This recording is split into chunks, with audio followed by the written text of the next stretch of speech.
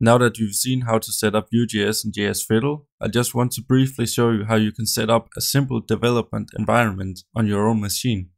To keep things simple, I'm not going to get into Webpack or the Vue CLI now, as I will cover this in later videos. So to easily get up and running, there are two simple approaches right now. The first being to use the CDN, as we did in the previous video. The first thing I'll do is to create an HTML file that will contain pretty much the same code as you saw in the previous video. So let me just go ahead and create that.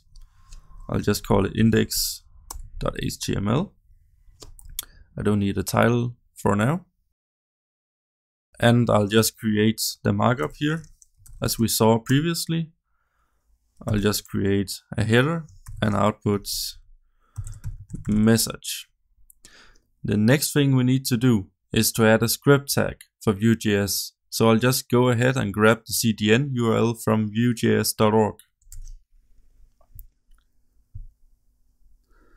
So I can find it here.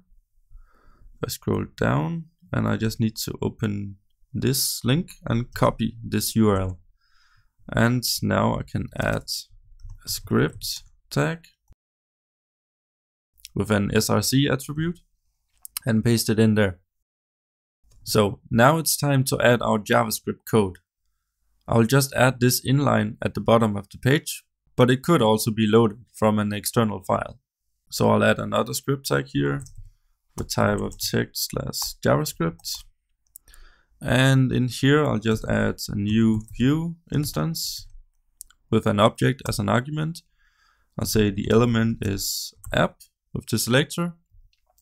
I'll say data is an object and message will be hello world, like so. If I open the HTML page in a browser, we should see hello world being rendered on the page. And sure enough, everything looks to be working correctly. Alternatively, you can download the Vue.js file instead of using the CDN. So let's quickly go ahead and do that. I'll just save the JavaScript file from Vue.js.org and save it in my project's root directory. So now you can see on the left hand side that I now have the file. Now all that's left to do is to replace the URL in the script tag with a path on the file system that is relative to the project directory. So in here, I can actually just write Vue.js. So if I open up the browser again and refresh the page, we should see the same result as before, and indeed we do.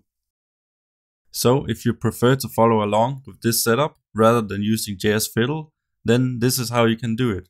Later in the course, I will get back to setting up a more advanced development environment, but for now, these options are sufficient.